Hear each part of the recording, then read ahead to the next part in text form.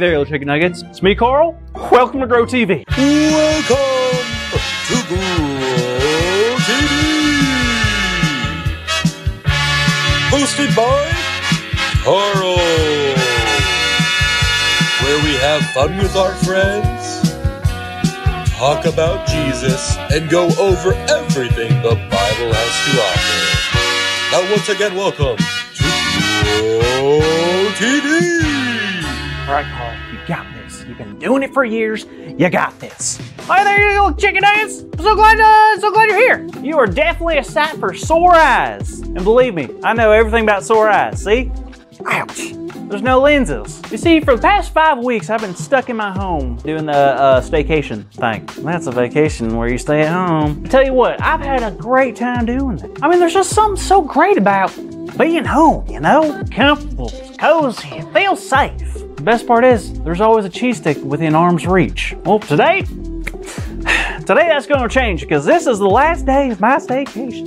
Yay, woo! Excuse me? I'm so excited for you, Carl. This is gonna be great. What are you talking about? My staycation's over, Jada. It's done, it's gone. Might as well be a magician because I just made it disappear. Oh, Carl, don't be upset about it. Not all good things can last forever, you know? Maybe you're right. I don't know, I don't feel good about it. It's been a while since I've been out in the real world. I mean, what if it doesn't work out? I guess I'm just nervous. And that's okay to be nervous, Carl. In fact, perfectly fine to feel whatever you want, and it totally makes sense to me why you would be feeling that way. Really? Of course, I mean, look at Jacob and Esau. Jacob and Esau? That's not the best example. I mean, Jacob basically stole Esau's birthright, Esau's future blessing, ripped away by his own brother. I get why Esau was so angry with him. True, Jacob did something that wasn't kind to his twin brother, but there was a time after that, way after that, things began to change. How so? Well, this story comes from Genesis chapter 32, and a lot of time had passed since the whole birthright scenario.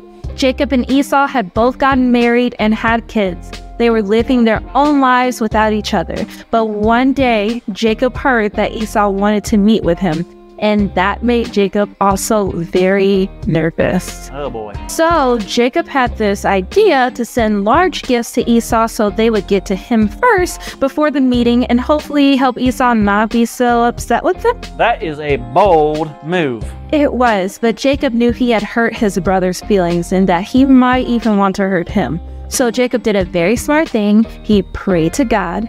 He asked God to protect him from his brother's anger, but was quickly reminded about the dream God had shown him. God promised to give the land to him and his family. So Jacob felt assured God would take care of them, and he began to travel to see his brother. Oh wow, I'm nervous for him. What happened next? Jacob had traveled to get to Esau, and when they saw each other, something truly extraordinary happened. Spaceship came down and dropped a flying cow with a mustache. Well, not that type of extraordinary. Oh, so what then? Well, when Esau saw Jacob, he began to run at him. Oh no! Is he gonna hurt him? When Esau got to Jacob, he took his arms and swung them around his brother. I knew it. Esau wrestled Jacob to the ground, didn't he? Oh, no, Carl. Esau hugged him. What? Wait, oh. He hugged him? He sure did. Esau was so happy to see his brother after all this time. Jacob got to meet his twin's family and was overwhelmed with joy. This is great!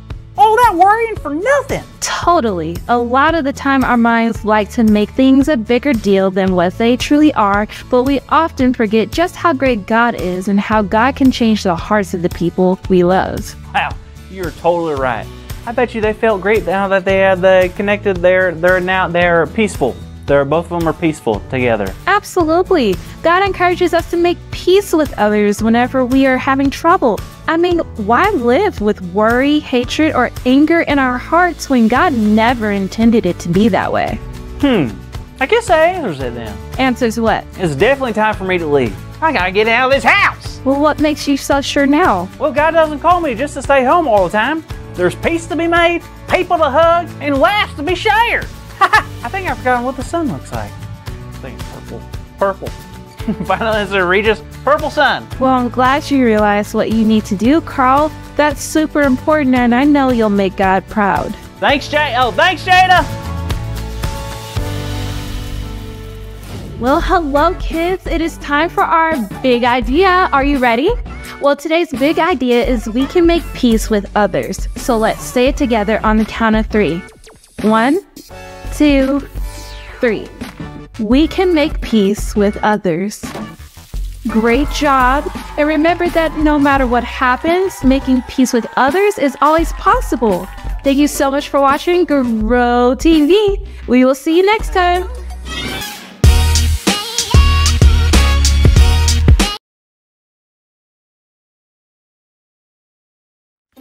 It's time for today's Bible story. It comes from the book of Genesis, chapters 32 and 33. Jacob and Esau were brothers. In fact, they were twin brothers. You might think that twin brothers would be very close and love each other very much. But something happened when the brothers were younger that caused Esau to be angry with Jacob. Jacob had tricked him, and Esau had given Jacob his birthright as the oldest son.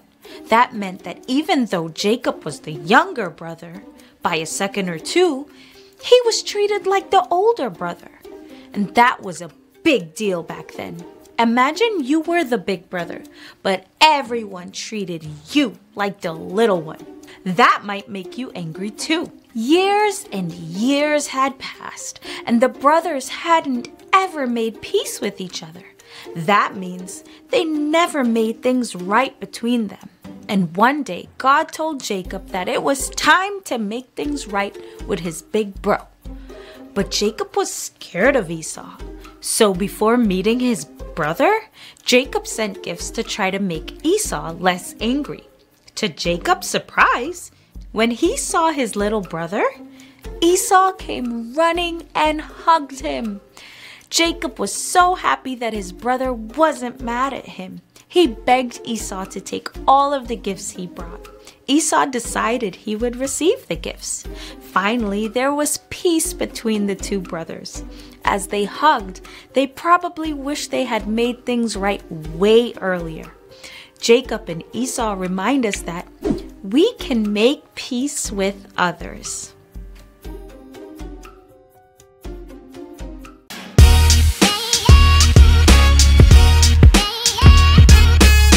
Galatians chapter 6, verse 10. Let us do good to everyone, and especially to those who are of the household of faith.